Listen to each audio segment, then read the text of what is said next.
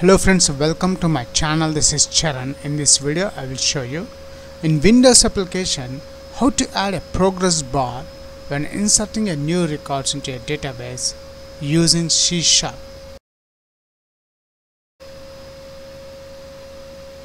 And here we got the output. I'm entering the employee name charan@gmail.com and salary is 15,000. Now before insert this record, let's check the SQL Server table. Execute. Right now this table contains 0 rows. Let's insert the values. Insert record. And here we got the output. So after click the button control, we got the progress bar and record inserted successfully. And here we got the 100%. Actually this 100% must be here and the record inserted successfully should be here. Okay, it's not a big issue, we can change those labels. That's it. Okay, let's check that in the table. I'm executing the table. Here we got the employee details, charan@gmail.com and salary is 15,000. If you are a first time visitor to my channel, please subscribe to get the latest updates. Before writing the coding part in Windows application, first we'll create a new table in SQL Server Management Studio. I'm expanding the root folder as well as the databases I'm expanding. Notice at the bottom there is a sample DB, which is a user database I have created. Let me expand the sample DB as well as the tables folder of the sample DB. I want to create a new table in this sample DB database. Right click the sample DB, new query.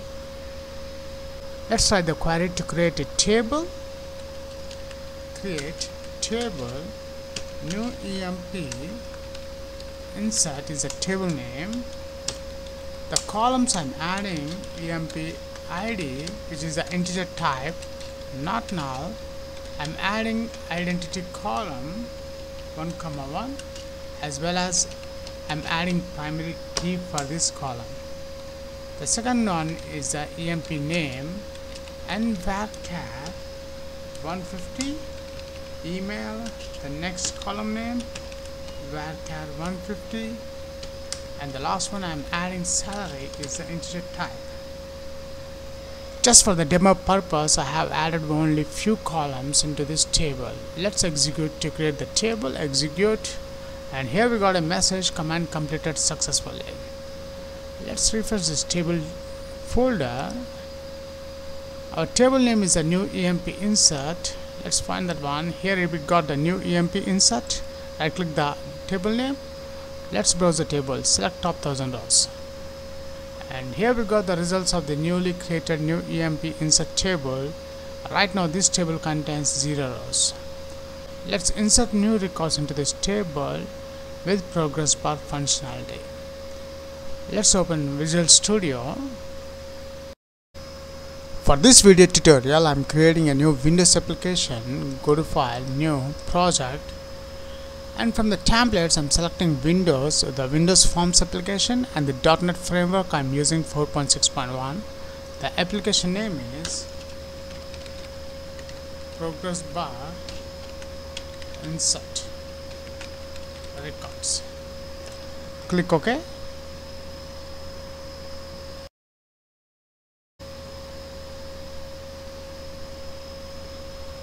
And the project is created successfully. Let me expand this form 1 design page. Now in this form 1 design page, I am adding some Windows controls. Open toolbox. I'm expanding the all Windows forms. Expand that one. First, let's add the label. The label I'm adding the label name is F4. Go to properties of the label. And changing the name employee name. After that, let's open toolbox. Now add a text box control. Here is a text box control. Let's copy the label control and paste and change the label name to email, and the text box copy and paste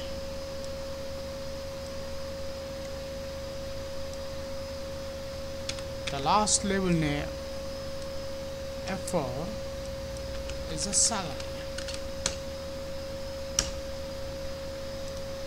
Ctrl C, Ctrl V, create a new text box control for the salary. After that, I'm adding one button control, open toolbox,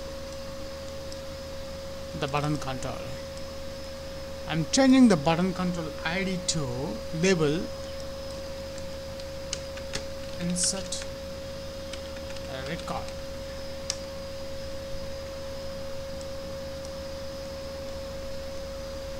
So after adding the insert new record, I'm adding the label control, open toolbox, label control, and this label control is to display the message when records are inserted successfully or not. Press F4. In the label 4 properties, the text, I'm deleting the default label name. So after adding the controls, now we require the progress bar control, open toolbox. Let's add the progress bar. Here it is, a progress bar, add that one, and here we got the progress bar control.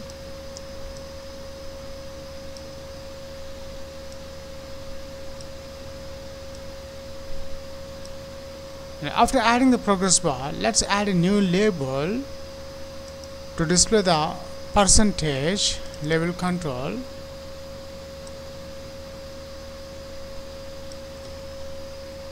F4. I'm deleting the default label 5 text. So after that, we require the last control, open toolbox. We need the background worker control, add that one. That's it, we have added the necessary controls on this web form 1 design page. Now the coding part left. Highlight the background worker, press F4. In the background worker properties, notice the fourth option is the events, click that one. I require the event name is a do work. It will generate the do work event for the background worker. Let's write the code. Now in this event, I'm adding the functionality. When the progress bar starts, I want to display the numbers from 1 to 100%. For that, I'm implementing for loop for int I is equals to 1, I is less than equals to 100, I plus plus. Now in this for loop, I am adding the sleep method from the thread class, and we are implementing threading, so we need to add the namespace using system.threading namespace. Now we can access the thread class thread dot sleep method. I want to sleep the 10 milliseconds. Background worker 1 dot worker reports progress. The property I'm adding true. Background worker 1 dot report progress is a method I am adding, and this report progress method takes a integer type, which is a percentage progress, and the I value, the integer value we are getting from this I. Let's add the I. After that, we require one more event for this background worker. Again, switch back to the design mode, highlight the background worker, go to properties. In the background worker, the next event is a progress changed event. This progress event changed. Now in this progress changed event, I want to display the percentage on the label. Progress bar 1 dot value property is equals to e dot progress percentage property, and that percentage values I want to display in the label 4 dot text is equals to e dot progress percentage dot toString method plus I'm adding percentage. After that, I want to display the message if label 4.text double equals to 100%. If the progress bar reaches 100%, I want to display the message the records are inserted successfully in the label file message. Label file dot text is equals to records inserted successfully. It's a record inserted successfully. After that, I want to clear the text box controls. Text box 1 dot text, text box 2 dot text, text box 3 dot text. That's it. We have added the code to display the percentage process in the label 4. After that, once the progress bar reaches 100%, I want to display the message record inserted successfully in the label 5 dot text. Then I want to clear the text box controls. In the public form 1, when page loads, I want to visible false. Progress 1 bar dot visible is equals to false. So again switch back to the design mode. Now we require the button click event. Double click the button control, it will generate the button click event. Now in the code behind, I'm adding the namespaces for the SQL server using system.sql data.sql client using system.configuration. And notice I have added the system.configuration namespace in this code behind. But by default, the system.configuration is not available in our project references folder. So we need to add manually into this project references folder. Right click the references, add reference, and find the system.configuration namespace. Click OK. After we adding the system.configuration namespace, open Server Explorer, right click the data connections, add connection. Let's add our server name under data connections. User PC SQL Express. This is my SQL server name, and the database name is a sample DB. Test connection is succeeded. OK. Here we got the sample db.dbo is added under data connections. Now we require the data source of the sample db. Right click the sample db.dbo, go to properties. In the properties, there is a connection string which contains a data source. Copy the data source, open Solution Explorer. In the project, there is a file app.config file, open that one. Now in this app.config file, let's add our connection strings.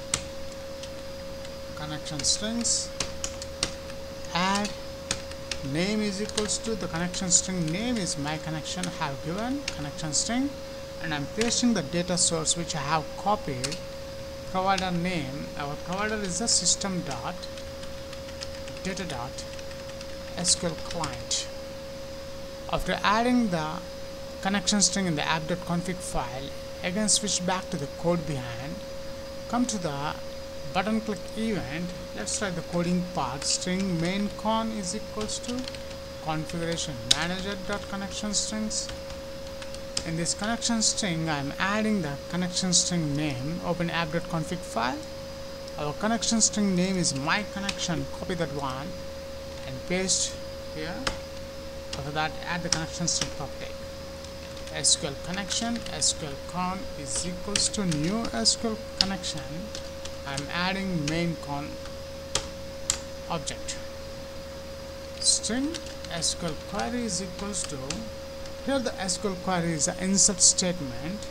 Let's add that one. Insert into the table name is dbo.new emp insert. Let's copy that one and paste here, and the values are emp name, email and salary. We need to add the same column names which we have provided in the table. After that, values at emp name at email at salary. Let's close the SQL query. SQL con.open method, close the connection string, close method. Now between this open and close, I'm adding SQL command class. SQL com is equals to new SQL command, and this SQL command class takes two parameters. The first one is the SQL query, which is a command text, and the second parameter is the connection object, which is the SQL con. Let's add that one, connection object. SQL com dot parameters dot add with value. Between double quotes, I'm adding the string parameter name. Here the parameter name is at emp name. Copy this one and paste here. And the second parameter is the object value. We are getting the object, we are entering the values from the text box control. Let's add the text box control. Text box one dot text.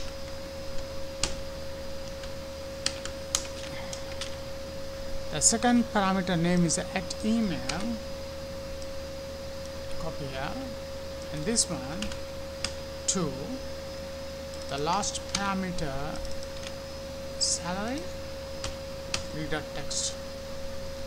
After that, I'm adding SQL com dot execute non-query method. Once the record is inserted successfully, after the close connection, I'm adding worker background worker one. Run work async, then progressbar one dot show method, because at page loads we are hiding the progress bar. Once the button click, I want to show the progress bar. That's it, we have done the complete coding part. Let's check the results. Start.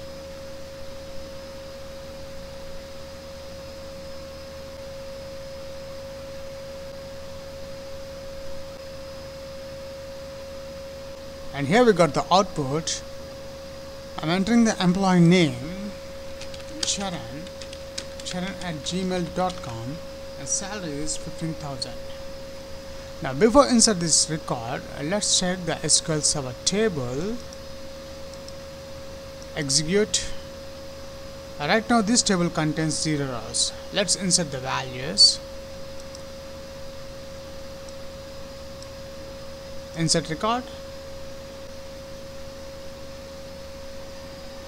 And here we got the output. So after I click the button control, we got the progress bar and record inserted successfully. And here we got the 100%. Actually this 100% must be here, and the record inserted successfully should be here. Okay, it's not a big issue, we can change those labels.